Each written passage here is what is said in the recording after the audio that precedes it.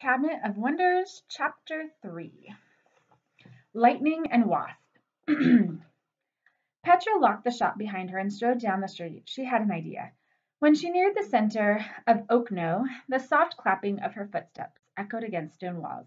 The street stretched before her in a straight, clean line. She passed the bakery, which was entering into its third round that day of preparing fresh bread. Petra glanced into an open window and saw strong arms thudding dough against a wooden table. That everything was so normal seemed strange to Petra. She reached the main road, where most of the artisan shops were arranged in a neat row. Wooden signs hung above the doors, each showing a different painting, so that people who could not read would recognize the shop they wanted. Mistress Jugo gave her a sour look, and stepped back inside her toy shop, which was marked by a wooden board showing a spinning top. Although Petra's father had done his best to explain that his tin pets were made in limited numbers and were just a sideline project in his metalworking trade, Mistress Jugo hadn't spoken to the family in years. She took Master Chronos' inventions to be the beginning of a slowly unfolding plot to take over the town's entire toy production, not to mention that Master Chronos' pets were a shocking display of his magical ability, which any self-respecting person, in Mrs. Jugo's opinion, would decently keep to himself. Petra marched steadily to the Sign of Fire, a shop that sold glassware. This store had large glittering windows made from glass cut into many diamond panes, fitted together with crisscrossing lines of lead. A few colored bits of glass winked at Petra. A window over the door glowed with the name Stakan in red letters. This is where her friend Tomek lived with his family.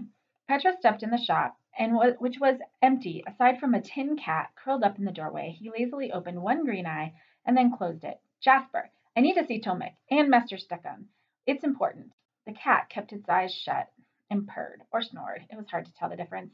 Outraged, Astrophil raced down Petra's arm, but she kept her hand over him and ignored the sharp jabs his legs made against her palm. The spider disapproved of Jasper in general and disliked the cat's bad manners in particular. You'll only make things worse, Petra hissed. Who will make things worse? Jasper opened one eye again. Astrophil. Who? Astrophil. Who? Me! The spider squeaked against Petra's hand. Oh, the cat snuggled his head under a paw. He's not important. But what I have to tell Tomek and his father is, she tried calling for them. Tomek! Master Stekon! The house echoed emptily. They're not here, Jasper said. But why don't you keep shouting if you like the exercise? Why don't you try to be worth the oil that you drink? Astrophil cried. Jasper yawned, and his teeth glinted like jewels. Speaking of oil, you wouldn't happen to have any, would you? I know where you can find Tomas and Tomix, but sadly my throat's a little too parched to tell you. Petra sighed.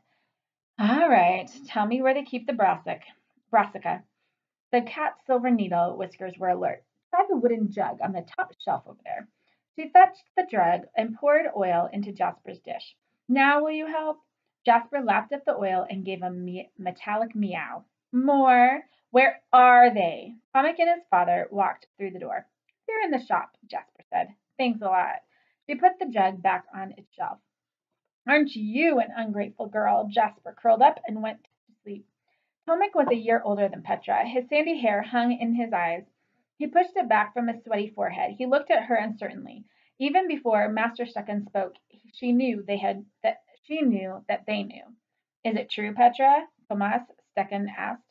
David's been to town, and he's been telling a strange story about your father. Is it true? Master Stucken was as serious as stone as he listened to Petra explain what happened. It's too much. His fist slammed against the work table. Bottles tinkled, and one jumped over the edge, smashing on the floor below. Too much. One day the prince will regret the way he treated his people. Even when he was a little boy, he would send people to the gallows as easily as he would wipe his nose. One day he will. His thundering stopped almost as soon as it had begun. He glanced behind him nervously, as if someone might be watching him or hearing his rebellious words. He exhaled one long breath and seemed to regain his calm. Maybe there's a way you can help my father, Petra said, and described the idea she had in mind. As she spoke, Master Stekon nodded occasionally. When she finished, Tomak began to say, I think that his father held up a flat hand. I'll start working on it, Master Stuck-on said, but it will take some time and probably a lot of trial and error. What you're asking for isn't simple. But it was possible. Petra felt hopeful. So she didn't mind when Master Stuck-on shooed them away as if they were little children tugging at his work apron. Now you two go find something to do with yourselves. He flapped his hands at them. I have enough to do without worrying about you two breaking something in the shop with your games. If you didn't notice, we didn't break anything, Tomek protested. Before Master Stuck-on could respond, Petra tugged Tomek up the stairs. He followed her, grumpily stamping on the worn steps. Apprentice. Me, his apprentice? Bellow blowers is more like it. Pot scrubber, window washer, floor sweeper. What does he need me as his apprentice for if he won't let me do anything?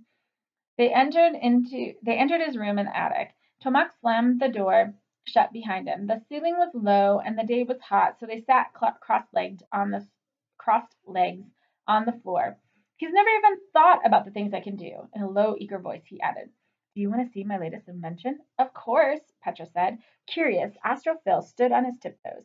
Tomek leaned back on his elbow and dragged a beat-up box out from under his bed. He opened it, revealing dice made from pig knuckle bones, a set of stubby charcoal pencils, and countless marbles.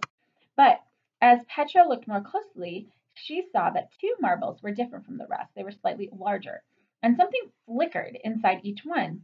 Tomek plucked the two glass balls from the box and held them out to Petra.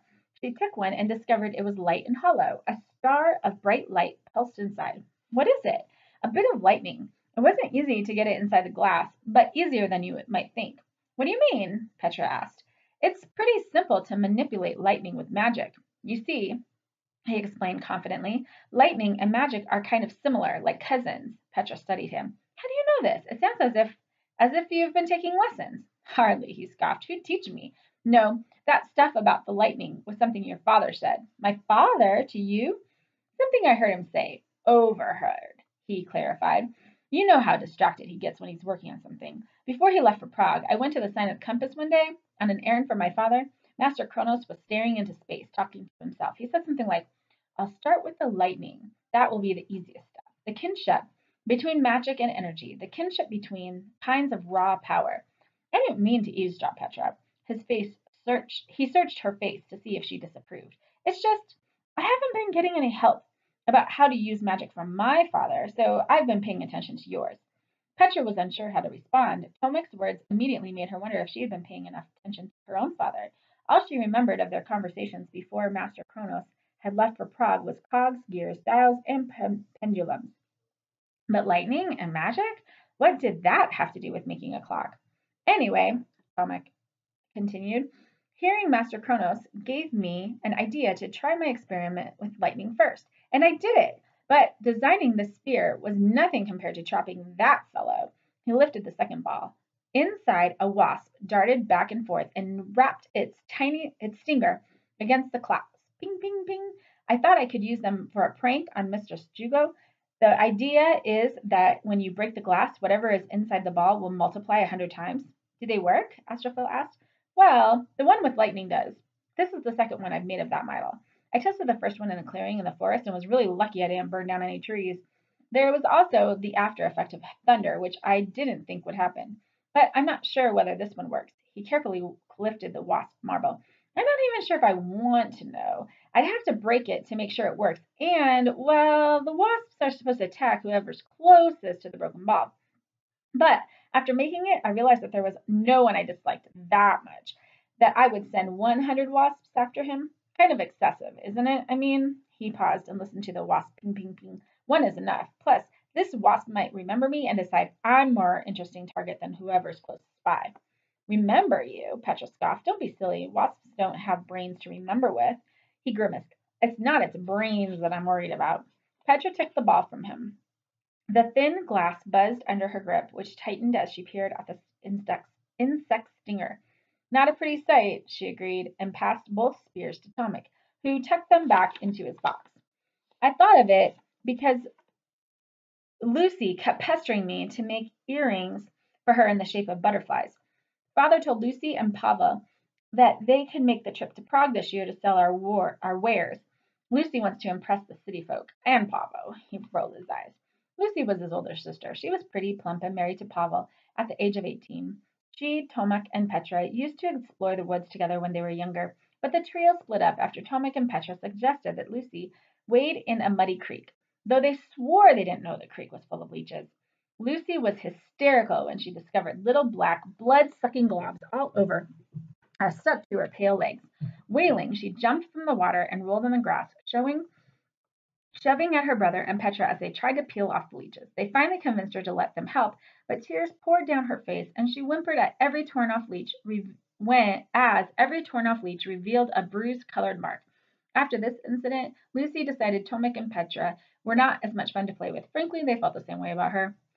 I have better things to do than make some ridiculous earrings, Tomek continued. But then I thought, what if I used real butterflies? That'd be interesting, but also pretty useless. Then I realized that breaking something takes energy, and I could use that energy to multiply whatever was in the shattered glass.